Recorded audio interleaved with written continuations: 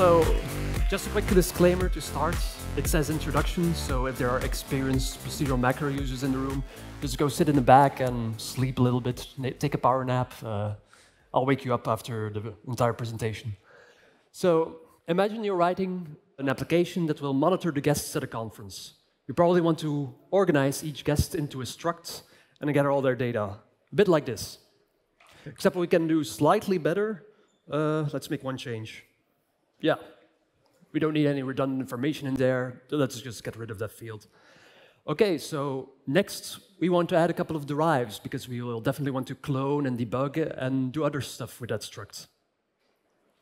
And now, you've probably guessed from the last derive, we're also going to be adding a SQL database for storing the guests. So let's start with a function that will list all the guests from our database. Cool. And now we've introduced an asynchronous function. So we'll have to add asynchronicity to our Tokyo main and add a Tokyo main. And with that, we've written a small but functional application. And all along the way, macros have been there to help us avoid a lot of boilerplate, avoid a lot of typing code, and also doing some pretty powerful stuff behind the scenes. And it's these macros, the procedural kind especially, that are the topic of today's talk. My name is Sam Van Overmeire. I'm Belgian. I worked as a historian and archaeologist before turning to a career as an IT consultant with Branch, where I mostly help write cloud applications in languages like Java, JavaScript, and a bit of Python. I'm a newcomer to Rust, having learned the language in 2022. And in 2023, in a moment of hubris, I decided I would write a book about macros, mostly because I like writing things, but also because, as was said in the introduction, I felt that this was an area where the Rust community could use some more learning resources. So this is going to be a bit of a whirlwind tour of Rust macros, how to read them, how to write them, what they do. And it's also going to involve a live demo, so we better get going. So macros are the main form of metaprogramming that's available in Rust. And with metaprogramming, for the purpose of this talk, I mean that I'm not writing code to write more code, to execute commands, but I'm writing code that will generate additional code.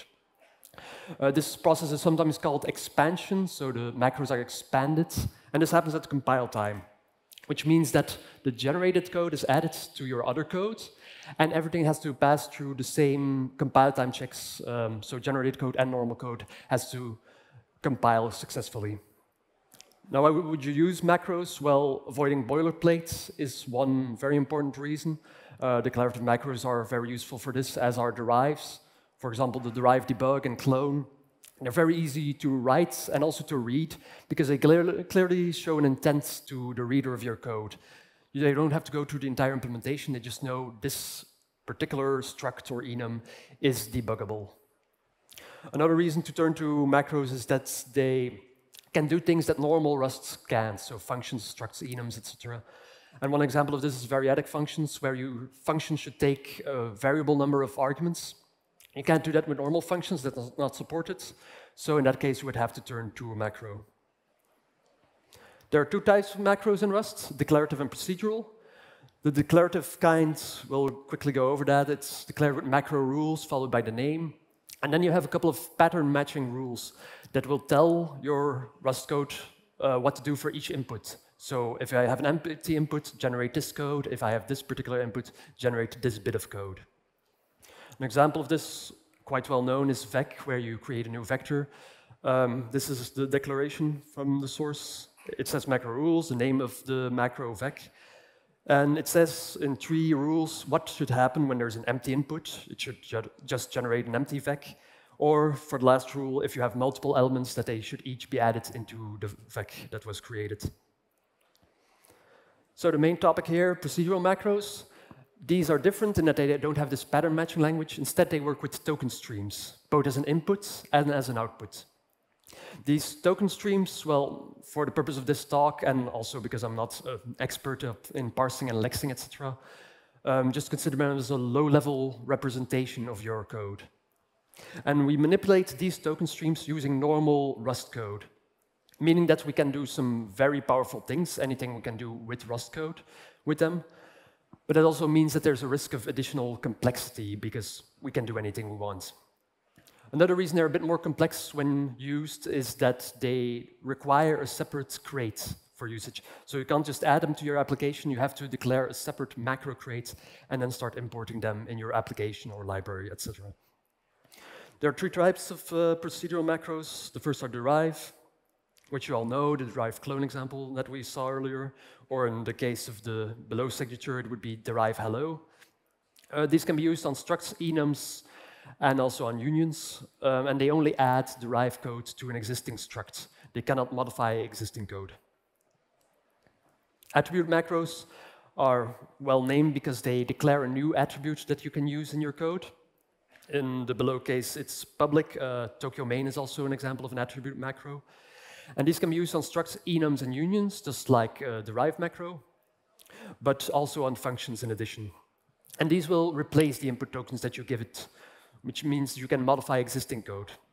This also means that when you're annotating a struct with one of your new macros, and it's only producing an empty output token stream, that your input will be deleted. So the struct will be gone from your code base. So be careful with that.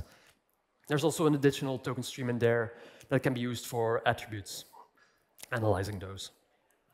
Finally, function-like macros. They look like functions, yeah, and they, in usage there, are similar to declarative macros, so the name followed by an exclamation mark, private exclamation mark, for example, here. And these can be used almost anywhere in your Rust code base, and they will also replace the input tokens, just like attribute macros. This can be very useful when you're writing DSLs, so domain-specific languages, things that are not actually valid Rust, because if the input was not removed on compilation, then you would have that DSL remaining in your code base, and Rust would start complaining that you've got invalid stuff in there. This is an example from the book, a YAC macro, so infrastructure as code macro for working with the AWS cloud, where we're just saying in a pretty readable way that we want to generate a bucket called unique name, yeah, very original, and a lambda called another name. The arrow in between signifies that we want to generate an object notification event that will be sent to the lambda so we can analyze it. So that was both an example of a DSL from the book and also an example of the power of macros, what they can do behind the screens. You know, whether it's advisable to do something this powerful, yeah, I'll leave that up to you. Okay, so now we'll try a quick demo where we talk about SQS. SQS is the queuing service of AWS, and we'll write a derive macro to help us with that. Now, I have no idea if this is big enough. No. I was afraid of that. Right there. So, use a custom font. So I'm going to try to go for a Belgian compromise, which means that no one will be happy. Is this big enough? Bigger? Okay. No, that's too big. It's still remaining small. Oh, shit. Come on, yeah, for the actual code here. Oh, it's not working. Increase font size. Yeah. I guess that's the most important bit. Bigger, bigger, bigger. Okay, if there are no more complaints, I'll leave it at this. So what we've got here is a bit of setup. I'm setting the region of the AWS that I want to work with. And this is also using local stack because I don't want to be dependent on my Wi-Fi connection. And thank God, because I don't have a Wi-Fi connection right now. So local stack will mock the services locally. It's running in a Docker container. Next, I have the struct that I want to send to SQS, to the queue. It contains a name and a country, plus some useful derives. In my Tokyo main, I'm just calling my basic example, which is first creating an SQS client. So that's from the AWS SDK. It's a client for talking with the queue. Then I'm sending a message, passing in the queue URL, and sending the message body as a string, changing the struct into a string. Then I'm sending, awaiting, and I'm retrieving the messages that I had. Again, sending in the queue URL, getting the messages, and turning the bodies, which I expect to be my structs, into from string into my struct again, and then printing out the result. And now, if I do a cargo run, this works. I received the message that I sent to the queue. So this is OK, but it's a lot of boilerplate. What I would prefer is just to have a message that I can send and receive without all the transformations and passing the queue URL, etc. And so instead, what I want to do is something like this. I've got a derive example. I'm again creating the client, but I'm passing it into a struct that I'm generating. Note that we could have also added methods to the existing struct, but this allows me to demonstrate how you can generate new names from existing ones.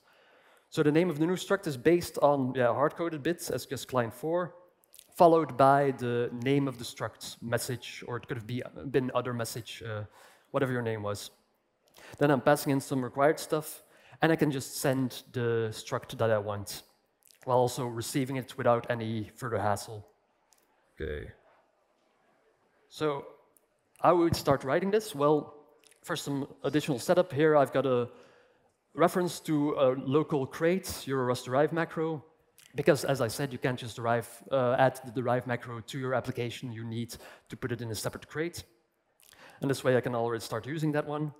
And in the library crate, there are two interesting things. Namely, I've set the lib section to proc macro true, meaning that Rust will only allow me to export macro functions from this particular crate, and nothing else. And I've also got two useful dependencies here. It's quote and syn. Quote is used for outputting your information as a token stream. It takes care of that for you. And syn is the other side of the coin. It parses the incoming token streams, so they are easier to work with. You don't necessarily need these dependencies, but they're very useful, and in practice, almost any macro that you find on the internet will use these two dependencies at the very least. OK, the lib itself is still empty, so let's start writing a function. I'll call it something, because the name doesn't really matter in this case. And I'll add a token stream input, and I also want a token stream output. Now, IntelliJ is already complaining here, because, as I said, this is a proc macro crate. I can only export macro functions. So I have to add the right annotation. In this case, it's proc macro derive, followed by the name that I want to have for this particular derive macro. In this case, sender, you could have picked SQS sender, anything you want. Now we still have to return something, so we'll start very simple by just calling the quote macro from the dependency I mentioned earlier. And if you call that one without any arguments, it just returns an empty token stream. The code is still complaining, though, because it's using proc macro 2. Quote is using that wrapper around the proc macro library because it has a couple of advantages, like it's easier to unit test. And Rust itself is actually expecting me to return a normal token stream instead of this one from the wrapper, which we can just solve with into. And now I can already add the derive macro here. As I said earlier, it's only adding code, not deleting anything, so this should work. Everything still compiles. Now, yeah, of course, we're not doing anything. So you might be wondering, is this actually working? So we'll prove that by returning some hard-coded outputs. Quote helps you, the macro helps you with just writing normal Rust code that will then be turned into a token stream by quote for you. So if I just write struct something, that code will be added to my output, which I can prove by, for example, doing something stupid like adding struct something here. IntelliJ doesn't notice anything, but yeah. Now it's saying, OK, you have a struct something both in your application and it's already defined through the macro. Note that we're just pointing to the macro in general to sender. If you want better error handling, you have to do a bit of more work. By default, it will always just point to where the derive is used. A better way of looking at what you're actually producing is to use cargo expand. As I said earlier, expansion is the adding of the generated code to your application. And expand is a useful command for actually doing that. In this case, I'm going to output the content to a temporary file, so we can just inspect it. Note that the original main, it's like 80 lines long, and this one is 320, so a lot of stuff is added by macros. Not only our own, because we've got the debug one here as well, and the setting is always very, very long. Oh, no, it's okay, actually. And if we look around, we can see that our struct is in here as well. Okay. So thanks to cargo expand, we know that the output that we're generating is actually in our application. Let's now try to finish a first naive version of our outputs by just hard-coding everything that's in here. That will limit the usability, but we'll do something about that later on. So what I need is this particular struct, which will take a client. This is the prefix of the library, the SDK, which I'm adding because I want to be very specific what I want to receive. If there's another client in the code of the user, I certainly don't want it clashing with my client here. So I want to be very specific. It's only an SQS client that you can receive. Now I want to implement the first function, which I'll just call new, that's the name. And then we need arguments here. So same. And QURL, which is a string. So always check. Oh no, I don't want to do that. And that still works. And now we can activate a little bit more of our code, because this IntelliJ doesn't notice, but this is fine. So what we also want to do is add the other two functions. The first one was send, which takes a self and a message to send, and it returns nothing. And for the implementation, I'm going to be making myself really easy. I'm going to cheat a bit by just adapting the existing code I got here, which looks nicer. Okay, so we've got a send client. Here I want to reference to the URL. I want to make sure that this matches. And I also want receive methods, take self, and this one will return a vecf message. Again, we're just hard coding the type. We'll fix that in a moment. And now I can take this bit and rearrange it. Yeah, the formatting is fine. Here we take the QURL, and now we just want to return this, right? And we don't need the typing here because we've got our outputs and we have to return something. Let's see what Rust has to say. Okay, still working. We can probably comment out the rest of this code. And so now we're already generating something that's useful within our particular application, right? It's all the boilerplate has been moved to the macro, except it's extremely limited right now.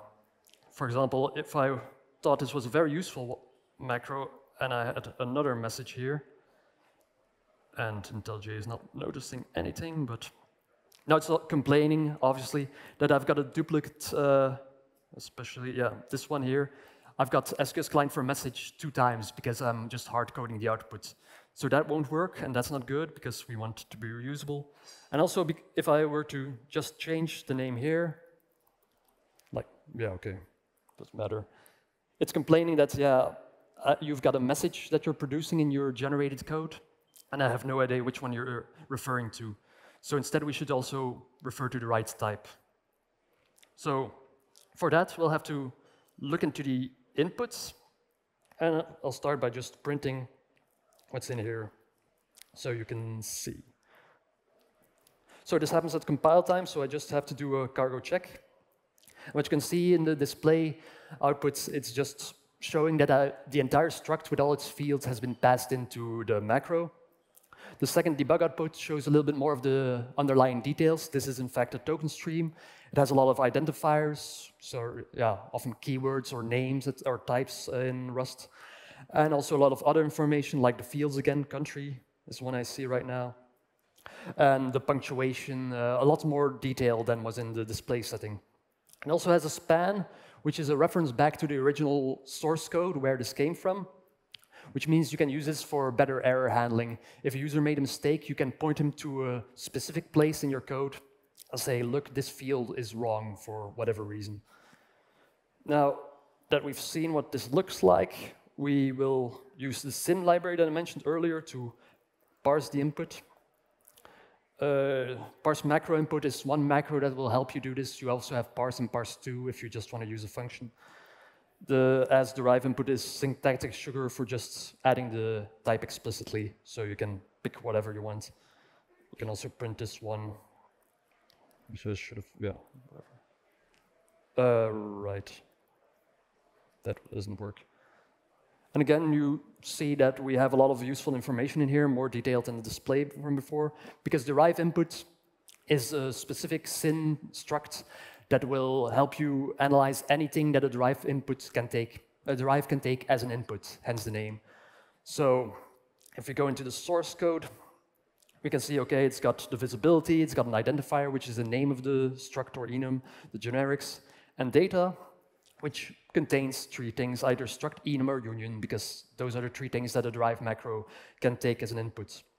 And just as an example, when we go further down to the named fields, we've got more information about fields like the attributes, what is the visibility, again, what is the name, the ident, and a type. So with this derive input, we now have something useful that we can work with.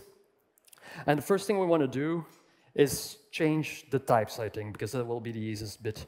So we've got a message type here, which is the same as the name of the struct. So we should just retrieve that one, doing with as the ident, because that was a name, and I'll call this original struct name. And now we have to pass this into the quote macro, for which there's a DSL, a miniature language available. You just use hashtags and then refer to a variable. So if I do a hashtag, IntelliJ notices that, okay, this is actually referring back to this variable, and the content, this will be replaced by the content of that variable. You also have more advanced annotation for if you have multiple elements that you want to add, but we won't be using that one here. So I've also got it hard-coded over here, and I think that's everything. Yeah, probably. And so now that's okay, but we still have the same name for the struct that we're generating. So let's instead generate a new identifier. And it should really be an identifier because we're going to be replacing this, and Rust expects an identifier at this particular position. If you're passing in a string, well, this wouldn't work either, so you really need to generate that identifier. There are a couple of ways we can do this. You can have an ident new method, for example, this one. But there's a convenience method as well, format ident, which works similar to how a normal format works. You have a hard-coded bit, and then you can pass in other stuff, like the original struct name. So what I'm generating now is the new struct name, and the last thing will depend on the name of the actual struct. Now, you're already familiar with this. Using the hashtag, I can replace this little bit over here. And now everything is more generic than it was before, which I can also show you by, yeah, I'll add the other message again. And and this works, because yeah, now another struct is generated with another name. Similarly, if I change the name of the message struct, it will also just work. Well, except I haven't tested it yet. Let's replace this one with the derive example. And maybe empty the queue first. Just to make sure nothing is in there. Yeah. Okay, cargo run. And we've received the second message, as you can see, because I changed the name, from our derive example from the queue. You can also see in local stack saying that I sent and received the message. Okay, back to the slides. So, when should you write macros yourself, and which kind should you pick? Well, it always depends in programming, but maybe the general advice would be to use them as little as possible. Yeah, it might be strange coming from a guy selling a book on macros, but it's something that you don't want to start with because it will make your code more complex, both to read and to maintain.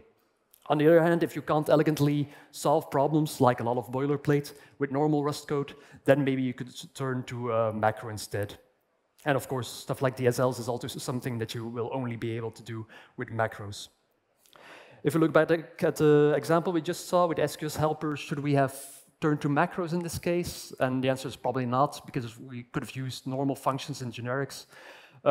If we had used a small extension, where the SQS helper had a builder where you can pass in each individual field that is in the original struct, then we probably would have had to turn to macros, because those are the only ones that can introspect the fields that are present and generate the right methods as output. The other advice would be to start simple. Declarative macros are probably the easiest to read and to write, unless you go way too complex. Next up, derive macros, because they only add code instead of modifying existing ones, so more predictable. And also because the derive macro, as I mentioned briefly earlier, it will communicate what it is doing more clearly in many cases. Like in the introductory example, we had the from row derive macro, and the first time that I used that one, I immediately had the idea like, okay, this is going to take a row and turn it into my struct, without ever looking at the actual definition of the macro, which turned out to be correct. So in those cases, like clone, debug, from row, it's very obvious what is happening. Unfortunately, our SQS helper kind of fails at this test as well.